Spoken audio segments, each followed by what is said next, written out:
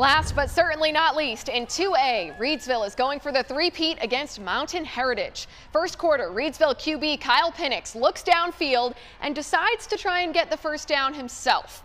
Well, it turns into much more. He looks like a man among boys, just swatting those defenders away like flies. Penix grinds and takes it 61 yards to the house, and it's 7-0 Rams.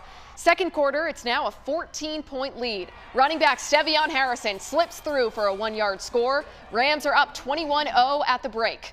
Third quarter, Kyle Penix goes through the air this time, and he throws a dart to Breon Pass. Make it 28-0 Rams. Penix was named the MVP, and he caps off a great game with a 53-yard bomb to Pass once again.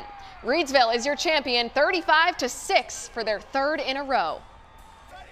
This one was very different, very special. We playing in May. You're used to playing in the cold, and you know it gave us more time to get together as a team. It brought us together, and as you can see, we're state champions for 22 times. We started COVID stuff, having to go out there and practice with no footballs, and then just everything that's gone with that. And these guys have been great in the senior leadership we've had since all that time, and then in with this right here couldn't have been any more special. Reidsville continues its legacy of excellence, as you heard, with the program's 22nd state title.